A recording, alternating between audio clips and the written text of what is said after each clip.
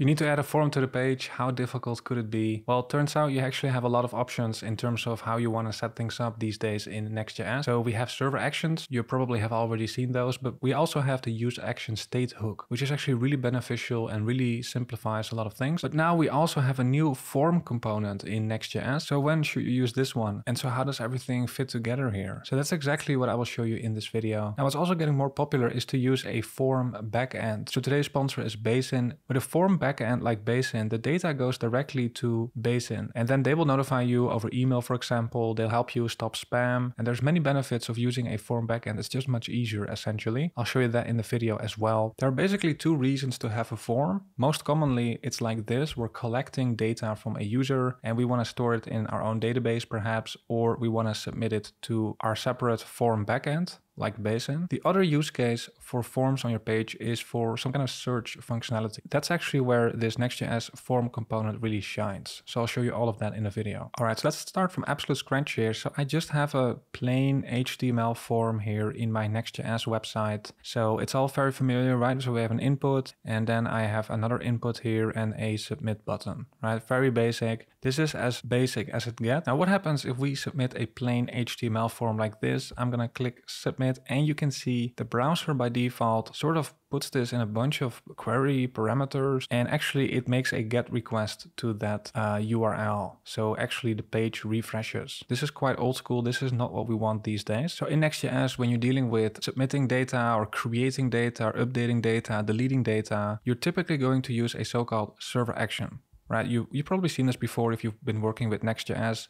We basically just have use server at the top of the file in this case, and then every function in here is a so-called server action. This runs only on the server, but we can still invoke it from the browser. So in Next.js here, I can add action here, and here I can specify that function. So what React and Next.js will do for me is when I submit the form, they collect the data and will send it to my own backend here. Let's try it out. I will submit this form. Hi, how are you? Send message. And you can see there is actually still a network request, and specifically it's a post request to the URL on which you're using the server action. So just the home route in this case. If I open up my terminal, you can see we are logging end message here on the server side. Really slick, these server actions. I don't have to spin up a whole API endpoint and sort of awkwardly match that up here with some fetch call. That's all handled for me by React and Next.js. And honestly, in my view, this is one of the biggest innovations with React and Next.js in the past few years. Now, typically we also want to deal with a loading state, an error state, and that's quite tricky to do. And so we also have the useActionState hook. This is also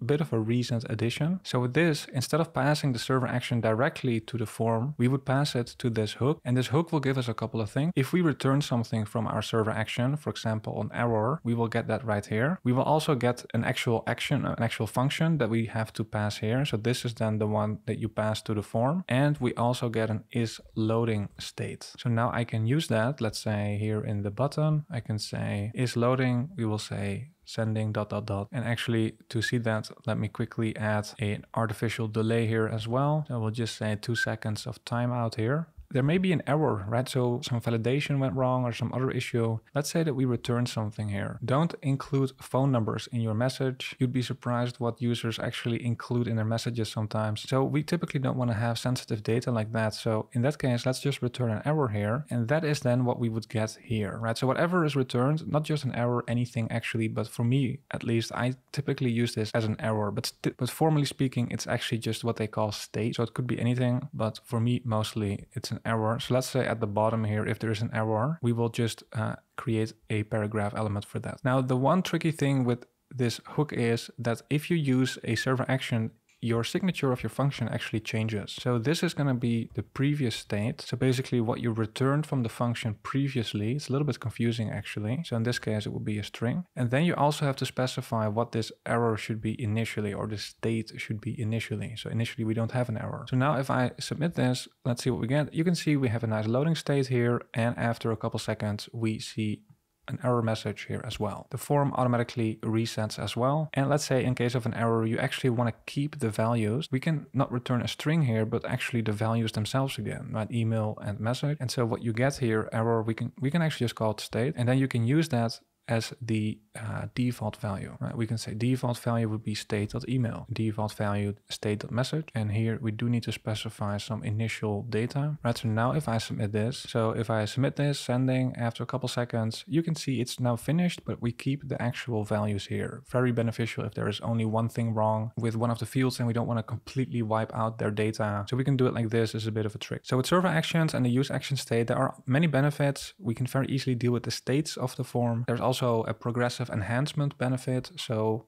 the form may still work even if the user doesn't have JavaScript. So lots of benefits this way. But we are still receiving the data on our own servers. So then it's up to us to actually insert it into a database or send us an email to notify us, etc. Right? So there's lots of other things that you would have to take care of. So using a form backend like Basin actually, as you'll see, it's actually super beneficial as well. But let me actually just continue here with the Next.js form component. So actually a bit of an underrated component. I think I haven't seen much about it, but it's actually super beneficial. And I would say it's a must-have in many applications actually. So let me actually show you how that would work. Let me actually just make it a little bit simpler here. So we still have a server action, and now I'm going to use the form component. It's so new that my autocomplete actually doesn't even know what I should import. So I'm going to import it manually, which is not something I'm used to anymore, but that's okay. And here I will also make it uppercase F. All right, let me actually clean this up as well.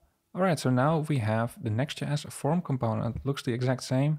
And actually it also behaves the same. So if I would do bob@gmail hello, if I submit here, actually, yes, this is the same as what we had before with the server action, and I'm still logging it here in my terminal. So if you pass a server action to the Next.js form component, it will actually behave as you would expect. So then what is the benefit here? Well, let's say we have a posts page, and actually if you just go there, it will list all the posts that we have. So you can see here, I'm making a fetch call to some dummy API. It's just getting all the posts and we're mapping over all of them and displaying their title here, right? So, okay. Now, let's say we want to add a search functionality here. So on the homepage, I would like to give the user the option to search by title, right? So I actually added a search form component to the page now. And here is where the Next.js form component really shines. So you can specify a server action like what we did before, basically when you submit data, but it's mostly meant to be used for searching. For this case, we're not going to pass a server action, we're actually passing a string. So the Next.js form component looks at the type that you pass here for action. And now if I search here, so let's say I'm just saying test here, if I search post, you can see it actually adds something to the URL. So it will go to /posts, that's what I specified here, but then it adds these search params, or actually just one here. It will use the name of the input here. So here the name of this input is title, and it will set it equal to the value that the user wrote. Why do we want this? Well, now on that page, I can use that search param to filter the posts I'm actually fetching and then displaying. So on that posts page, I can grab the search params from the URL like this, and actually, since the latest Next.js is actually a promise, so then if I want to grab the title from there, I have to do a bit of an awkward await here and then .title. And so then we know the type of title the user is looking for. And so then when I fetch the posts, I can filter. I don't want to get all the posts. I want to get the posts with a title underscore like the one they actually are searching for. So now if I go back here, it's actually empty because there are no posts that have test in the title. So let's actually go back. It's actually Latin. So if I do something like key, let's see what we get. And actually now I get a bunch, but you can see they all have something with a Q, U, I in the title. Right, let's actually pick Dolorum. So if I go here and I say Dolorum, now if I search, you can see I get only the posts that have something with Dolorum. And you could see that the page was not refreshing when I submitted the form. So it's actually doing a client-side navigation here. It does some other benefits as well, like prefetching, progressive enhancement. And so it may look a bit silly, like it's so simple, but actually if you were not using this component, you actually had to write a bunch of boilerplate. So it simplifies a lot of things when you have a search functionality on your website. All right, now let's say we do have some kind of contact form and the user needs to submit some data to us. So what we've been doing so far is with a server action, that's basically to our own backend. So we have to do a lot of data validation, maybe send an email to notify us that there's been a submission. We have to check for spam ourselves. And so there's many headaches that we're going to get that way. So instead, you may want to consider using a form backend provided to you by Basin. They are today's sponsor. Actually, I had a great time using Basin so far. So let me show you how it works. So here in the dashboard, I can set up a new form. I can say that this is my contact us form. I will create the form right here. All right, that's actually already enough. They will give you an endpoint. So basically a URL, and that's what we can specify here for action. Right, so here for the form, I'm just using a plain HTML form. Works perfectly fine. Now I will make the method a post. Right, so by default it's a get actually. So now the form gets submitted to Basin. Let's actually check and see. So now I still have my same form, still looks the same, can customize the styling however I want. I will say john@gmail. And actually this looks like a spammy message. This is what I'm gonna submit actually. Let's actually take a look. All right, so then actually we are redirected to the Basin website actually. I can go back to my app here. We can customize this by the way so that we're not redirected, but let's actually see what we get now. So now here, if I go to submissions here, we actually have one submission. This is just like a hello message from the Basin team. If I go to the spam tab here, you can see I actually can see the submission right here. It was flagged as a spam message. All right, so then here we can see that this message was marked as spam because there was an email used here that is probably used very often for spammy messages, but we can still see the content of the message here. This is what we want actually, because once you start putting a form on your website, and I notice this all the time because I also have a chat widget on my own website, you're going to see a lot of spammy messages. So it's nice that they will filter that for you. Now, of course, I can also send a normal message. Hi, I'm wondering if you're available for freelancing projects. I'm gonna send this message here. Okay, now if I refresh here, I now actually have a normal message here. I can view it. I can see who it was sent from. I can see all sorts of things.